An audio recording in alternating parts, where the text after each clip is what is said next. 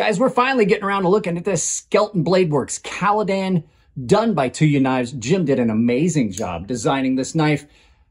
And we're just going to take a look at it from above because it is an incredibly good knife. So let's turn this around.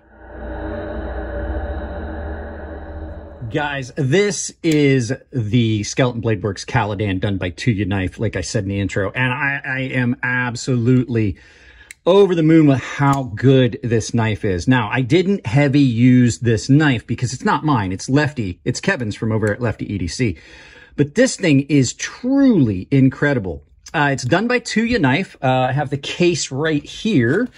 2U Knife did these, and they did a really good job. You can see S90V titanium. You've got the item number, and it's the Caladan. And Jim did a really good job with this design. Let's get a spec sheet up here. I'll find the best spec sheet I can, and let's talk about this knife. So this knife came to me, like I said, from Lefty, and it's got so many things about it that I love. There's very few things I don't like about it, and we'll talk about that closer to the end.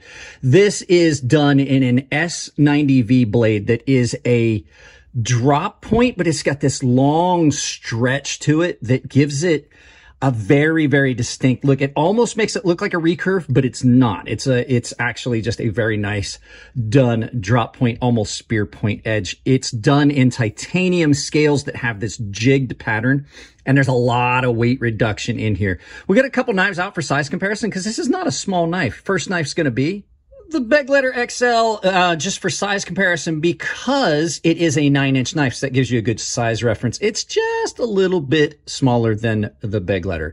Your next knife's going to be Benchmade 940, and if you hear my daughter laughing in the background, she's playing with the new puppy. Benchmade 940, which is a knife that most of you guys should have a good size reference for, so you can see tip to tip, tail to tail, pivot to pivot. It's a good bit bigger than that. And your final knife, as always, is Chris Reese Sebenza Large 21. This is another knife most of you guys should know is a good size reference. It is a little bit bigger than that. So it's a good size knife. So let's get this out of the way and talk about this knife overall. So first things first, this is not just one of the most attractive knives that Jim has done. This is absolutely one of the most comfortable. Now, there has been a lot of people say, oh, that knife's not that good. It's just because Jim has a big following and has a large YouTube channel that's getting so much attention. That tells me that that person has never held this knife, because I'm going to tell you right now, if you hold this knife, you're going to know exactly what I'm talking about. Jim was a knife reviewer for years before he became a knife maker. He knows what does and doesn't work in knives. He's had literally hundreds, if not thousands of knives come through his hands over the years, and he knows what feels good and what doesn't. So the shape of this is very, very well done. This swell right here gives you an incredible, comfortable grip on this, where you don't necessarily have the palm swell in the back. You've got this swell here that just puts it in a super, super good position. The sweep of this blade, just being a little bit off of center, instead of being the tips completely straight with the pivot, it gives you this little bit of drop, which kind of leads to it looking a little bit like a recurve, but not really being a recurve. It addresses any cutting you're doing really well. It gets you right up on it, and it, like, I'm on the cut, but I'm not like straight out from it. And so it allows that to push through material really, really well. I did not cut a lot of heavy cardboard with this because of this fine finish on this, but everything I cut soft-wise, I cut some meat, I cut some vegetables and things like that with this, just to see how it would cut, did incredibly well. In and out of pocket, it is a dream, because the pocket clip is not an afterthought. Jim absolutely designed this pocket clip to be comfortable and allow you ease of access and carry. And it's just the perfect tension for any pants. I've had it in like 511s with reinforced seam at the top of the pocket. I've had it in track pants, and I've had it in jeans, and it is great. The action on this is just buttery smooth.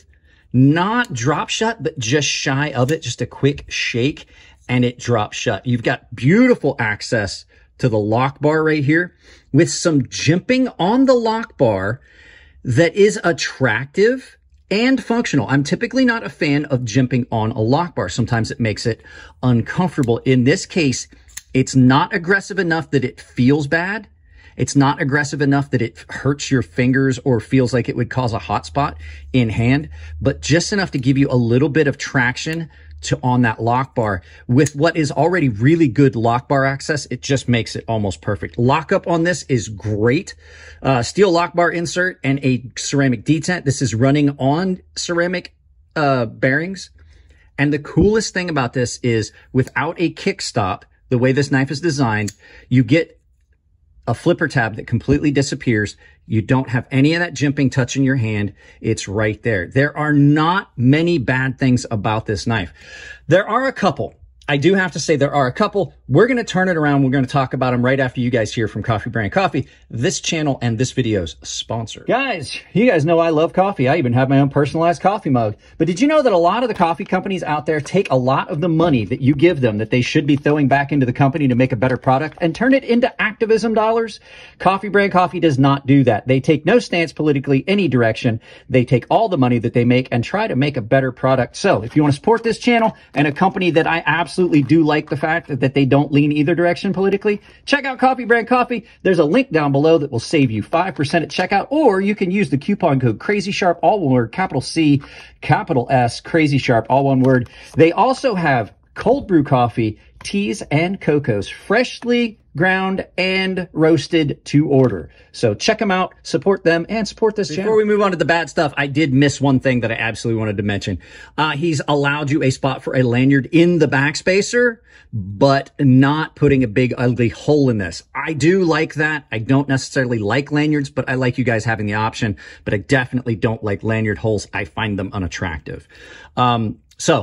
On the bad side of this, there's only a couple of small things. Only a couple of small things that I've noticed. One of them being the plunge grind comes up a little bit beyond the end of the thickness of the blade. If I was going to do this, I would have wanted that to probably have that choil come out just a little further so you don't wind up with that smile. That is absolutely an aesthetic thing, but over time, what you're going to notice is that area is not going to get as sharp. That area is going to start to smile, and you're going to really notice that you've got a difference in the height of it. You can actually see right now there's a high spot right there. The only other couple small things is there's a couple of sharp spots on it. There's a sharp spot right there. Let me zoom in. There's a sharp spot right there on that edge. And it's just that it didn't get chamfered off like the rest of it did. So you have a little sharp area right there. Not a big deal, but if you do have sensitive hands, which I don't, I just like to point these things out in case you do, that could be a hot spot. And then this area right here is almost like it's concaved in. It's almost like this is cut in further down than the edge up here. Even though they did knock that edge off, it's still got a spot that catches pocket material. See what I'm saying? It looks like it actually sweeps out. So you can feel that in your hand, and it absolutely does catch on pockets a little bit, but it doesn't prevent in and out because there's not much tension. You can feel it just bump. It's not like some knives where it catches, but it absolutely does bump a little bit on that. So, but with the pocket clip being longer and it's further down, you're not getting pushed into it. So all in all, I love this knife. It's great. I will try to find a purchase link for it down below. I don't think I have any affiliate links, but that's not going to stop me from putting a link where you guys can purchase it.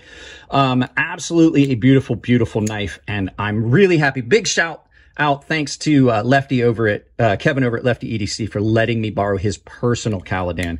I got to get this packed up and back out to him. So let's turn this around, do some final thoughts, and send you out about your day. Yeah, I really, really do like this knife a lot. And there's been people, like I said in the video, there's been people that have reached out on the other video I did on this and said, oh, that knife isn't that good. It's just because Jim has a big following and he has a huge YouTube channel. He doesn't have a huge YouTube channel. He actually has a fairly small YouTube channel compared to a lot of the others. And the fact is, if you say that, you've never handled this knife. This thing is a beautiful culmination of a lot of things that a guy that reviewed knives, studied knives, and now makes knives did and put in a design that just is really good. And for the first folder he's done, it's a pretty good start. So guys, that's it on this one. If you like the videos, give them a thumbs up. If you don't like them, give them a thumbs down. Tell me why I can't change the content if you don't tell me what you don't like. If you want to support the channel, it's as simple as like, share, subscribe, drop a comment. Liking a video pushes it up the algorithm, whether YouTube wants it to or not. More likes means more interactions, means more views. If you do want to support the channel financially, I know that I put a thing in about Coffee Bear and Coffee, but I also have Tempered Trail. They are both channel sponsors. They share a coupon code of Crazy Sharp, all one word, capital C, capital S, Crazy Sharp. Saves you 5% at checkout. And with the Coffee Brand Coffee one, it's built in. I also have an Amazon store that is down below. If you take that link and you save it to your browser, any shopping you do on Amazon with that, you just search items. You can look at the ideas list that I have down below. But anything you purchase there does not cost you anything extra. It just supports me when you check out. I get a little portion of it, a very, very little portion of it. And the other way, if you really want to support the channel, I do have a membership down below. Everyone gets access to the Gilded server. It's just like Discord. It's a community we've built worldwide. There's always something going on that server. It's a lot of fun. People are chatting, sharing knives, selling knives, just having a good time around the world. Baseline and premium tier members are automatically entered into giveaways that I do on the Gilded server that are separate from the stuff that I do on YouTube. And the premium guys have access to a sharpening tutorial series that's behind that paywall. That's it on this one, guys. I love you all. Keep it clean in the comment section. If it's your birthday, happy birthday. And I'll see you in the next video.